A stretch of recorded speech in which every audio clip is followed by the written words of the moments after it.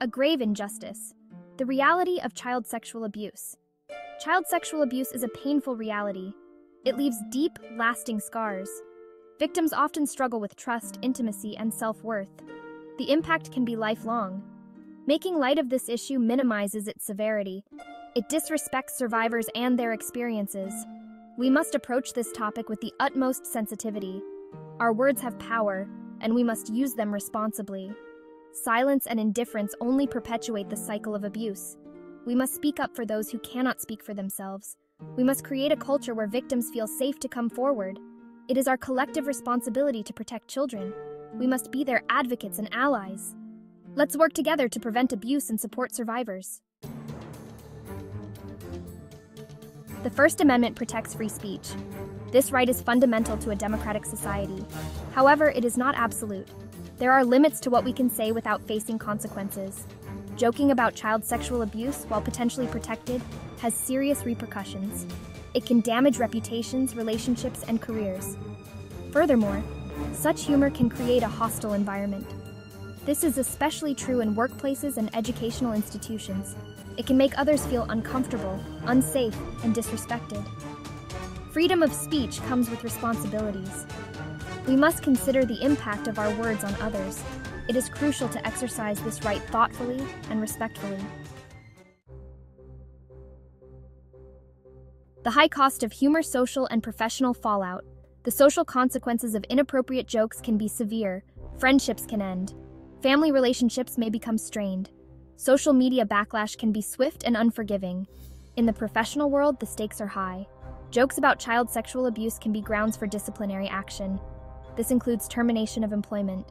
Many companies have strict policies against harassment. This includes offensive language and jokes. Violations can lead to investigations and potential legal action.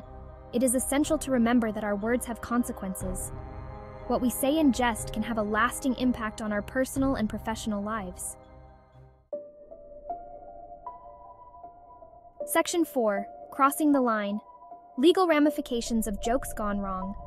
While humor itself is subjective, certain jokes can cross legal boundaries. For example, making threats against children, even in jest, is a crime. Similarly, using humor to harass or create a hostile environment for someone based on their experience with child sexual abuse is illegal.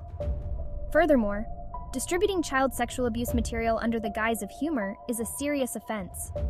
This includes sharing explicit images or videos, even if intended as a joke.